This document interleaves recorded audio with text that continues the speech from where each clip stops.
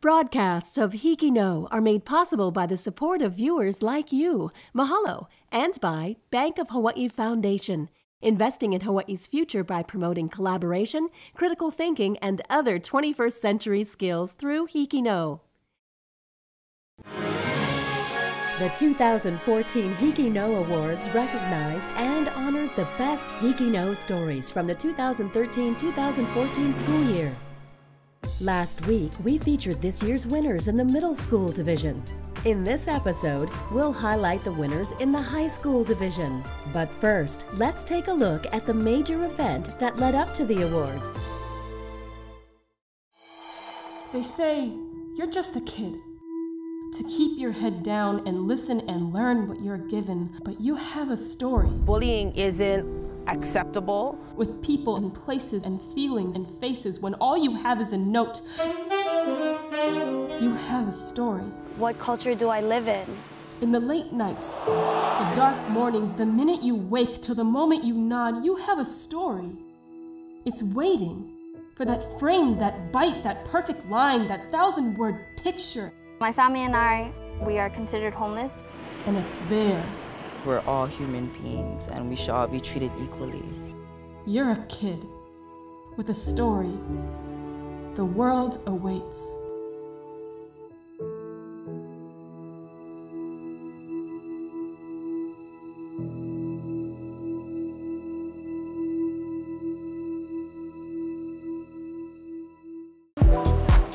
A 2-hour compilation of all stories nominated for 2014 HIKI NŌ Awards was screened for the public in August at theaters on Maui, Kauai, Oahu, and Hawaii Island in the first annual HIKI NŌ Festival. It gave students who had worked on nominated stories the chance to showcase their work on the big screen for the people in their own communities. Tonight is really a celebration of all the great work on HIKI NŌ. Are you ready to get started?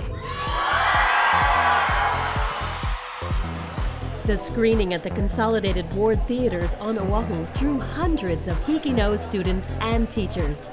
Also in attendance were industry professionals and stakeholders in Hawaii education who expressed how impressed they are with the quality of work they've seen in HIKI NŌ. As someone who's a strong supporter of public schools, I think our students are brilliant. And actually, the higher standards that we create, the more incredible pieces come out from these students. So in that sense, what I'm looking at when I watch HIKI NŌ, there are some that are just very, very top-notch professional storytelling, and great shooting and wonderful editing. There's been so much wonderful talent coming out of all the schools. The kids have so many great stories to tell, and they find a way to tell stories that are true to themselves, that speak to the broadest possible audience. So I think it's wonderful that you folks have given them the platform in which to show off their work. I just think that it's such a good opportunity for students to be able to showcase their work on like a local TV level, and that HIKI NŌ is actually putting students' work out there so that all their stories can be told, and they're giving us a voice so that we can speak on television. I really feel having these talented kids who are vested in this community and giving their heart and soul to what they're doing is what is going to guarantee our future is going to look bright. And I can't say enough about the inspiration that gives me, because they're telling their stories. You know, what's so amazing is the work that PBS Hawaii and the whole HIKI NŌ team has done to take the level of what the students are doing to a whole nother level. I think when I watch it or when other people watch it, you don't think you're watching some amateurs or some young people do it. You just think of like these high quality, great storytelling, compelling stories that are really emotionally like gripping and grabbing your heart. I think HIKI NŌ encourages a lot of pride in your community and your school, so you tend to look for those stories and you want to tell those stories. I think that's what HIKI NŌ encourages students to do. Less than a month after the HIKI NŌ Festival, the judging scores from a panel of broadcast and journalism veterans had been tabulated. Then, on September 17th, PBS Hawaii President and CEO Leslie Wilcox and Bank of Hawaii Foundation President Donna Tanoue announced the winners of the 2014 HIKI NŌ Awards in a live, online-only awards ceremony on pbshawaii.org. In this episode, we'll take a look at the nominees and winners in the high school division of each category. The first award is for Best News Writing, and judging in this category was based on the following criteria. Did they tell a compelling, well-thought-out story? Did they clearly present the information needed for the viewer to understand the story and/or issue at hand? If it was an issue-based story, did the reporter provide differing perspectives on that issue? And did the story hold our interest, and did it end with a satisfying or thought-provoking conclusion? Was it well written? The nominees for Best News Writing High School Division are Damien Memorial School for Nick Acosta. Nick has turned his struggle into motivation, telling himself to keep going and never give up. H.P. Baldwin High School for Four Sisters Bakery. The Four Sisters Bakery on Vineyard Street in Wailuku has had a lasting impact on the Maui community. Kamehameha School's Kapalama for The Queen's Words. Hawaii's Story by Hawaii's Queen in its original publishing was heavily censored by editors on the East Coast. Kapolei High School for Relay for Life. The event itself is a fundraiser as well as a chance for people whose lives have been touched by cancer. And Waianae High School for Heads Up Sports Concussions. In 2009, Chaz suffered a very severe concussion. It left him on the sidelines for more than a month.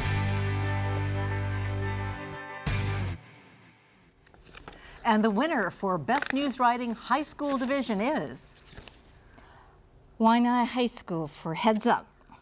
Congratulations to Waianae High School. I don't remember much, but I remember I jumped up for a ball, and when I came down, I landed on my neck. And I just blacked out. Straight up and out. Waianae High School senior Chaz Bolig is really into football. He's got video games, banners, even signs. I don't know how I'm gonna set this up though. He obviously loves to relax off the field. But things take a turn for the serious when he straps on his helmet for the Sea Rider football team.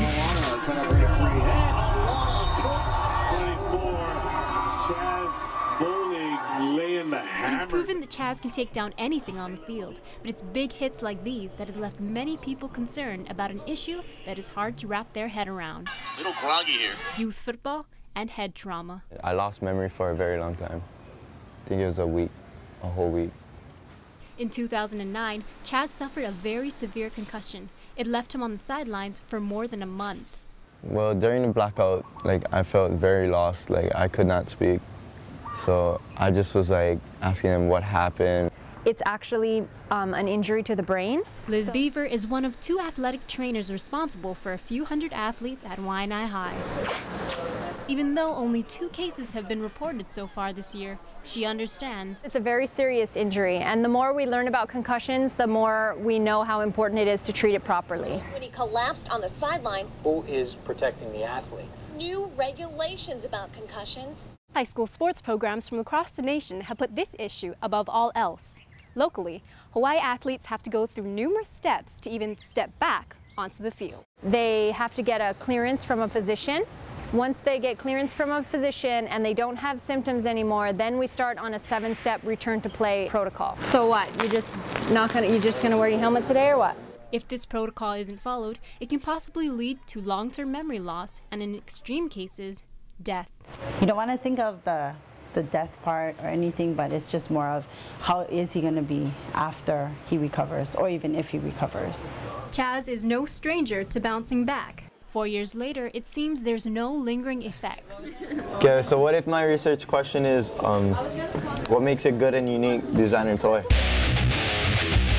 The road to recovery was long and difficult, but it'll take more than that to tear Chaz from what defines him: determination, resilience, and the true strength of an athlete. This is Diamond Tuisano from Waianae High School for HIKI NŌ. Moving on to the next category, Best Personal Profile. That's a HIKI NŌ story that centers around an individual, and judging in this category was based on the following criteria. Did they create a compelling portrait of the featured person? Were they able to use interviews to tell a strong, structured story with a distinct beginning, middle, and end? Do you feel we got to know the featured person? Were the visual elements compelling? And did they help to tell the story? And now the nominees for Best Personal Profile High School Division are Campbell High School for Jazz Sax Player. Saxophone is really my voice, and it's something that lets me speak. Iolani School for Aspiring Filmmaker. So the way I want to see life, I can make it in a video. Lahaina Luna High School for Kimberly Yap. My family's trying to teach me one culture, and then I'm living in another culture, so what culture do I live in? Mid-Pacific Institute for Street Performer. I discovered early on as a young boy that I love to paint. I love to draw. And Waiakea High School for Dance Away the Pain. Honestly, dancing is the best pain medication there is. The winner for Best Personal Profile High School Division is... And we can tell the judges had a hard time. Lahaina Luna High School for Kimberly Yap. Another Maui school, congratulations. Congratulations. Being half Micronesian and half Filipino and coming here, living here, it's hard for me. Kimberly Yap is a senior at Lahaina Luna High School. At the age of 5, Kim moved with her parents and a few close family members from Kiribati, a small Micronesian island, to Maui. My family moved here looking for a better life, looking for better education for myself. Right now, our island, Kiribati, is sinking from global warming, and there's nothing they can do. There's nothing anybody can do. It's a poor community, you know? It hasn't evolved yet into what this world has come to.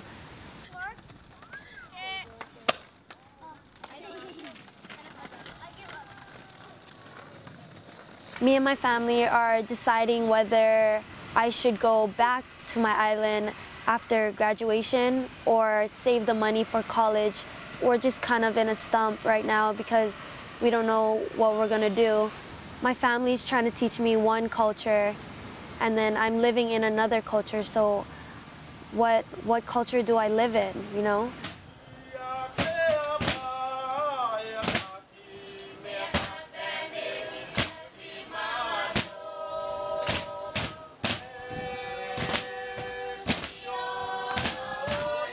My family's very strict.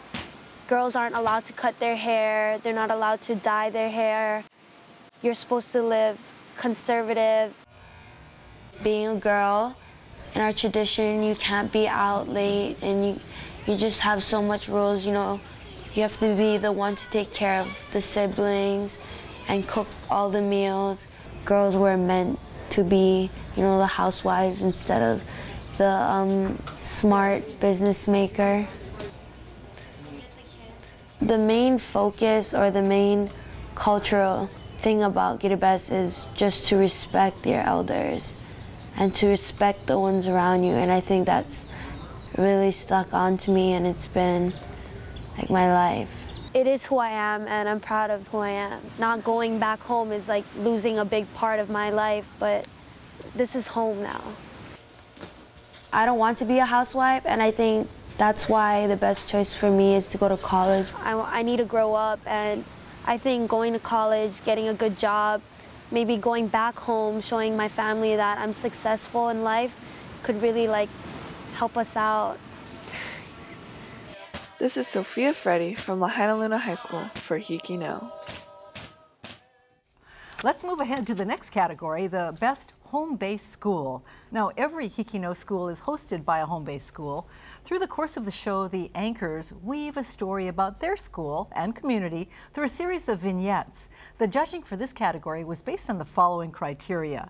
the on-camera and/or voiceover presence of the anchors, their diction and articulation, expressiveness and confidence, the production quality of the anchor shots and accompanying visuals, the creativity and writing quality of the vignette scripts, and how well the vignettes give a sense of what it's like to be a part of the school and/or community. And now the nominees for Best Home-Based School High School Division are Hawaii Preparatory Academy. Pu'ukohola Heiau is believed to be one of the last secret structures built in the Hawaiian Islands before Western influence. H.P. Baldwin High School. Kepani Vai translates to the damming of the waters, as the bodies of the dead warriors blocked the flow of the river and turned the water a crimson red. Kapa'a High School. Behind me is the historic Hanalei Pier. The pier was built in the late 1800s when Hanalei was one of the major rice-growing areas of the island. Lanai High and Elementary School. Today, it is possible to hear the strong winds of the valley whistling through the fortified notches of Ho'okio. And Nanakuli High and Intermediate School. NPAC began in 1991 and has now grown into over 60 students from 8 different schools. And the winner for Best Home-Based School High School Division is? Go. Nanakuli High and Intermediate School. Nanakuli High and Intermediate, clapping for yourselves right now as well as everybody else in the state. Congratulations. Here's a look at some of the home-based vignettes from the winning school, Nanakuli High and Intermediate School. We're back on the campus of Nanakuli High and Intermediate School on the west side of Oahu. NPAC began in 1991 as an after-school club and has now grown into a curricular program that has over 60 students from 8 different schools. The program had its start on the outdoor stage at Nanakuli High and Intermediate School's B building. Here, students rehearsed and performed using portable lights and cassette tapes to play back soundtracks.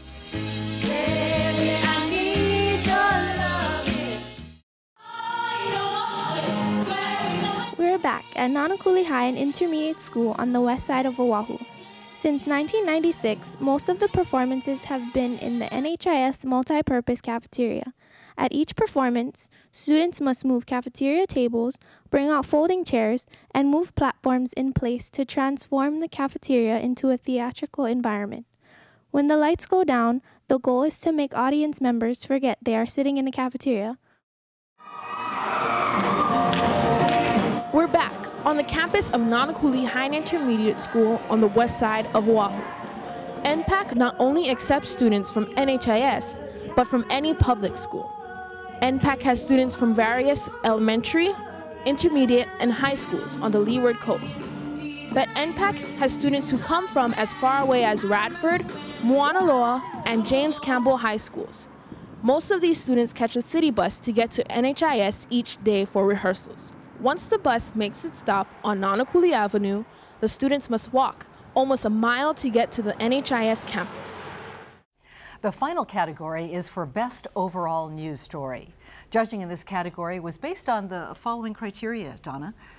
Did they tell a compelling, informative story? Did they use an effective combination of imagery, the written word, interview sound bites, and natural sound? Was the pacing in terms of the editing and the speed of the reporters speaking appropriate to the story being told? Was the reporter's presentation clear and commanding? Did the story offer something of relevance to the general viewing public? Did it follow good journalistic practices? And now the nominees for Best Overall News Story High School Division are Island School for Albatross. They are loyal and faithful to their chicks, their families, their mates. Kapolei High School for USS Missouri Exhibit. It was really difficult and frustrating because they were all really good photos with good historical significance. Kona Waena High School for Sandy Hook Mural. They're saying, don't let society forget about us. Don't. Maui High School for Same-Sex Weddings. After Hawaii became the 15th state to legalize same-sex marriage, Rebelo benefited both personally and professionally. Waianae High School for What's the Catch? According to the Food and Agricultural Organization of the United Nations, more than 3/4 of the world's fish stocks are overexploited. And Waipahu High School for Victoria, Cuba. People out there don't have homes. They'd have a hard time finding a place to sleep.